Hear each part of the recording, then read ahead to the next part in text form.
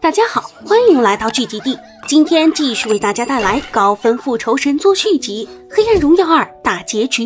上集说到，本来一切都尘埃落定，所有恶人都已经或者即将得到他们应有的报应时，董恩却突然发现自己最亲近的乳正竟然一直以来都在欺骗自己，这到底是怎么回事呢？原来当年在医院第一次碰到董恩后，乳正发现他一直都在看着太平间里素喜的尸体，稍微调查一下就发现了他们的关系。乳正也就明白了，董恩是故意利用自己，不管是他院长儿子的身份，还是他的围棋技能，与其说是董恩主动接近的乳正，倒不如说是乳正主动接近的董恩。他没有说谎，他确实对董恩一见钟情了，所以乳正心甘情愿成为刽子手，比董恩想象中更早。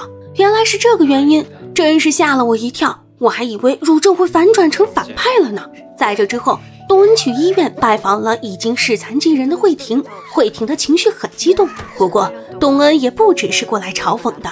现在5人组里只有在俊没有受到什么实质性报复，董恩知道慧婷落到这一地步，在俊也有责任，在这一点上他们是同一阵线，于是他给慧婷提议帮助他向在俊复仇。慧婷同意了，他提着行李来到在俊家里，谎称自己来拿遗留物品。看着他那个可怜样，在俊也不好拒绝。机会来了，董恩提出的方案是给在俊每天都滴的眼药水里做手脚，只要成功，在俊的下半辈子就会成为瞎子，这可比杀了他还难受呀。慧婷原本还在犹豫，结果在俊推开门进来，狠狠地讽刺了他一番，这下把慧婷气得够呛。他掏出董恩准备的毒药，注射进了瓶子里。想到这个衣冠禽兽之后的遭遇，慧婷不由得发出了嘶哑的笑声。至于那个白吃黑的警察败类监督大人，他的结局也很凄惨。回家后，他突然发现自己的2个手下正在撬他的保险柜，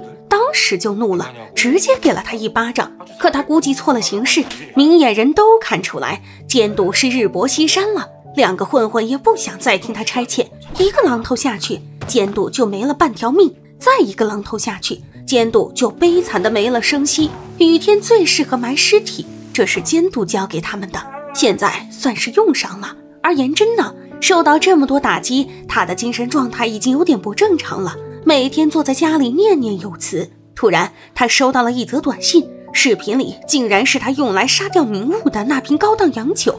颜真吓得立马去了试衣间，却发现警方早就在那里开始取证了。颜真直接自投罗网，用行动证明了他就是犯罪嫌疑人。而发出这则短讯的人正是不远处的董恩。警察其实也很疑惑，为什么凶器无缘无故就回到了现场，他们还收到匿名线报，就好像有人故意引诱他们过来一样。警察自然而然就怀疑起了董恩，不管是保姆丈夫的车祸案，还是明悟的死亡案，亦或是10几年前素喜坠楼案，这些案件背后的相关人物似乎都和董恩有千丝万缕的联系。但董恩很坦然，自己知道很多事情，也促成了很多事情，但他又没违法，违法的自然会交由警方处理，其中就包括了颜真妈妈。由于保姆坚持不肯和解，董恩手里又有他故意撞人的证据，所以顺理成章被抓了起来，以杀人罪处罚。警察其实很敬佩董恩，这份迟到了18年的正义终究还是送到了。在俊浑然不知慧婷给自己下了狠手，来到学校想见到自己的女儿，可叫了半天却发现认错了人。旁边的人告诉他，易帅已经被道英接走退学了。再俊怒火中烧，想给道英打电话，可道英早就关机了。这时董恩打了过来，告诉他这辈子在俊都不会再见到易帅了。在俊咆哮着想和董恩见一面，可晚上在开车前往目的地的时候，在俊眼压提高了，他停车滴了眼药水，却发现眼睛瞬间疼得睁不开了。就在这时，一辆大卡车直接撞向了他，在俊生死未卜。颜真则已经在监狱里开始了服刑，道英见了他最后一面，2人就此签好了离婚协议。道英会带着易帅去英国生活，至于颜真，最好不要再来打扰。离开监狱后，道英来到了当初他和东恩第一次聊天的便利店，也第一次买来了以往他从不爱吃的普通食物。东恩的出现确实让道英改变了很多。保姆将自己的汽车转赠给了东恩的好友程曦，说这是东恩的意思，然后把剩下的钱都交给了校医。他们都是东恩心里的大好人。东恩希望身边的人都能过上好日子。此时的东恩呢，他头一次主动约汝正出去看海，脸上布满了笑容。听着汝正蹩脚地唱着情歌，东恩也头一次感到了由衷的幸福。在海边，他和汝正一起喝着啤酒，欣赏初雪。初雪的落下，预示着所有人都将开启新的生活。而东恩呢，趁着汝正去买啤酒的空隙，东恩突然给他打电话，说他们已经到达了终点，一路上感谢汝正的陪伴。汝正知道大事不好，连忙赶回去，却发现东恩已经不见了。消失后，东恩先是来到监狱见了颜真，他这辈子都想要见到的场景终于实现了。颜真如今一无所有，身边没有一个爱他的人，而且会在牢里度过余生，这就是东恩的目的。东恩要让颜真的余生都充斥着他的身影，日夜错心，无比冤枉。冤枉？颜真愣了，怎么自己的仇人还来替他喊冤了呢？东恩笑了，最大的秘密也在此刻揭晓。原来当时颜真并没有真的杀掉明悟，他仓皇逃离现场后，在店里睡觉的金兰被吵醒，去试衣间查看，却发现半死不活的明悟在地上求救。求救就算了，明悟还出言不逊，侮辱金兰，这让金兰想起了以往被明悟玷污的悲惨遭遇，他害怕地拿起酒瓶砸了下去。明悟这下算是死透了。这也是为什么之前杀掉明悟的凶器会在金兰手里，为什么当初东恩要告诉金兰不要轻举妄动，因为真正的凶手其实是金兰。但东恩并不打算告诉颜真真相，他要让颜真这辈子都含冤而不得其解，这辈子都活在地狱里。颜真就这样被关进了监狱里，甚至还和他的妈妈狱中重逢了。他的精神也变得不正常，每天在监狱里跟狱友们播报着天气，然后泪流满面。安排完这一切后，东恩在这世上也没有什么可以留恋的了。他站到当初素喜死亡的那栋大楼，烧掉了这些年收集的所有照片，打算跳下去结束自己的生命。可此时背后却突然传来了汝正母亲的声音，他哀求东恩不要死去，至少不要抛下汝正。汝正母亲知道汝正遭遇的一切，东恩都是知情的。他和汝正是同样的人，如果复仇成功就得终结这条痛苦生命的话，那么至少请看在汝正的份上，也帮助他完成复仇。当初汝正可是亲眼见到自己的父亲惨死在了眼前，而杀人凶手永天却露出了变态的笑容，他丝毫没对自己的恶行产生愧疚，法院的审判也对他没什么影响。要想复仇，只能像东恩一样亲手去做。转眼已是半年时间过去，还记得慧婷的那个冤种未婚夫太旭吗？东恩现在和他的母亲关系十分密切，因为慧婷一事，太旭妈妈更对东恩印象良好了。他知道东恩接近自己应当是有所求，事实也果真如此。